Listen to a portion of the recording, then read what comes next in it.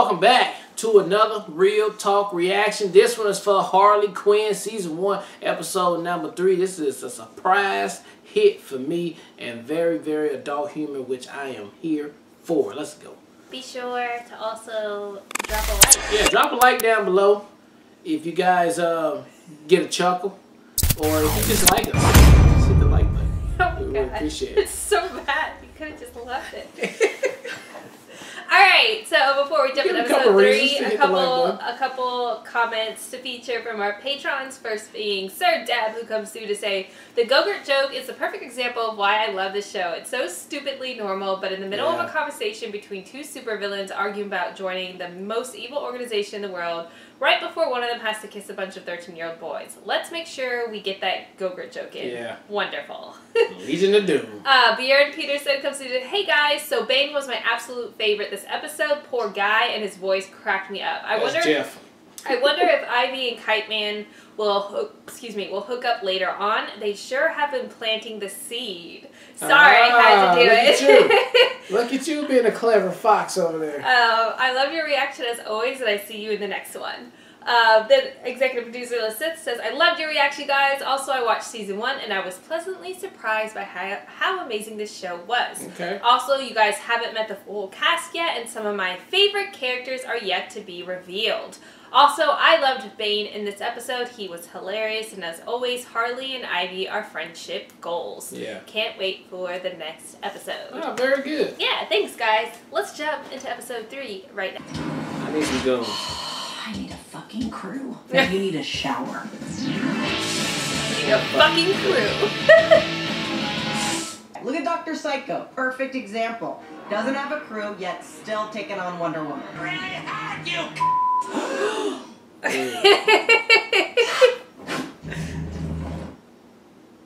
Holy shit. Well, see, if he had a crew, they would have told him to use the B word instead. And if I had one, I'd use that warhead to blackmail Gotham into naming a highway after me. Huh, a highway. Alright, well, you know, that took a weird turn.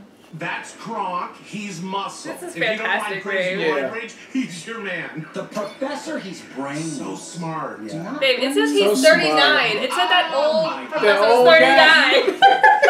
Blaze. Explosives. Lot of buzz on him. Lot of chatter.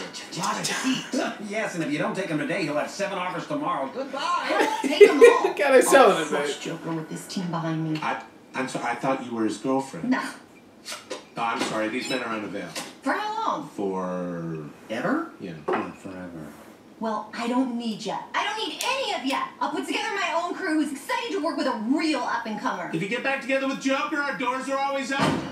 That sucks. And I won't ever, knowingly, send you to your death. Wait, was she talking about a job where we don't have to jump into hell portals and definitely die? Now just shut up and jump. Jump. Definitely die. I promise you. Definitely die. Join me, and we'll be doing $1 million heists in no time. Who's with me? Can't. I got a family emergency. Wow. I have a thing. I'd rather die. And then they all ran off with that loser Kite Man. Yeah. The loser that guy is. Did he mention my name? You know what? Never mind. But did he? There must be something I'm missing. How do I get people to work for me? She has no fucking idea. Because plants do all this shit for her lazy ass. You were so inspiring. If you don't mind, I got a couple questions. And I've got one big answer.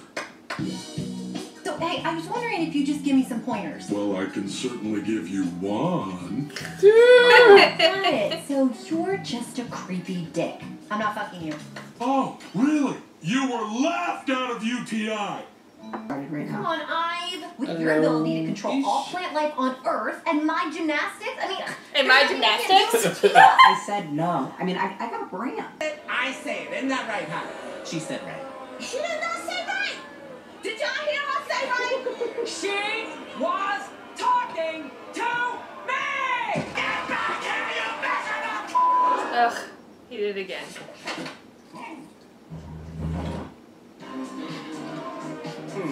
Man says terrible thing again. Holy shit. Of being one. No, that. Used a mailman. Deliver the mail. Oh, She demands perfection, doesn't she? And she'll get it. My mind is a world with a delicious new character you'll soon meet. I can't name it.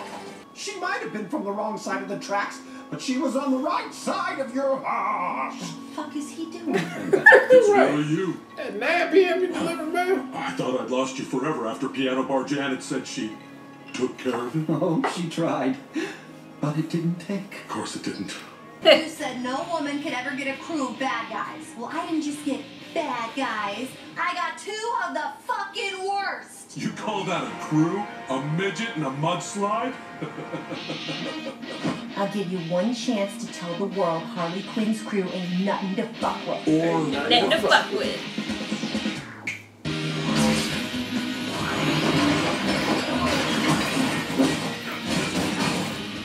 fine. I'll say it. Oh, I know you will.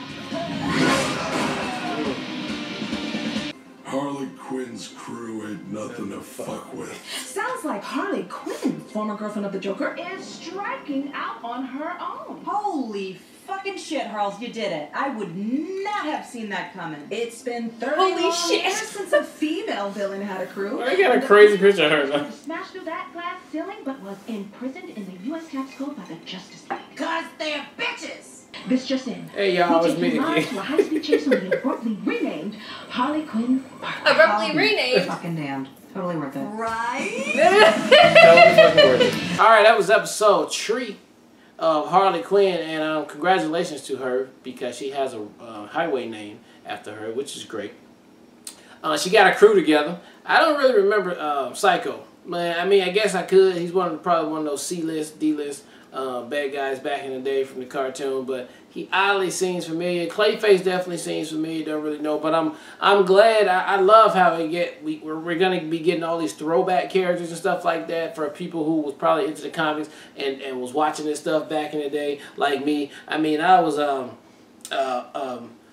avid fan of all things superhero cartoons from DC and Marvel back in the day, before it was like super duper popular like it is now. But man, it's just so clever how this show can take the stuff that we've known for so long, spin it around and make it what if it was like realistic, like real world people in it. And I love it. It works so good, and they can do so much with it, and they always do. And I really love the part with the talent agency. That is just genius to do it like that. So if they keep coming up with stuff like that, this show is just, man, it's just going to be killing it all day. So I love this episode right here. It's another one. So looking forward to more for this season because it is just very smart. Yeah, so I love this episode too. I will say I got a little bit of the boys vibe with the agency and PR and all that. I was like, oh yeah, this is fire. Yeah. I just think it's so like super convenient. Yeah, let's go here to the agency so I can get my crew. Yeah. I need my bad guys. And I like the way like she ultimately created her or got her team. It'll be interesting to see if this is a theme that plays throughout the season or if this was like a one-off. But again, to me, my highlight of every episode is still Ivy. Like the way she like communicates and like her perspective and like her comments are just fire. I just like want her to be my best friend. Like, can we be friends? Yeah, she's all of us that's just living in this world. Yeah, like I love how like self-aware she is and self-aware of like everything that's going on too, and like she comments on it. Yeah, like I love it so much. But I thought it was a solid episode. I thought the introduction of both Psycho and Clayface. Yeah, but Psycho with the whole like saying the bad word was hilarious. Yeah, I just thought that was fucking hilarious. Yeah. And then yeah, Clayface with being able to change to sort of like Mystique type of vibe as far as being able to change like into anybody. I think it's super cool and definitely a beneficial skill set to have on any squad. So it'll be fun to see where this goes from here. But I thought it was another solid episode. I loved it. Yeah, man. I really appreciate how this show is not scared to show the superheroes. Superman, Batman, Wonder Woman, probably gonna see the Flash at some point, Green Lantern, you know, all the main ones that, you know, they never want to show on any other show if it ain't capitalizing on that. But I'm glad this is going there. And you can see them sometimes in there, which is great. So it just makes it even better. And on that point too, I think it's fun because you're seeing them from the perspectives of the villains. So they try to make it look like they were like murderous killers. I thought that was fantastic.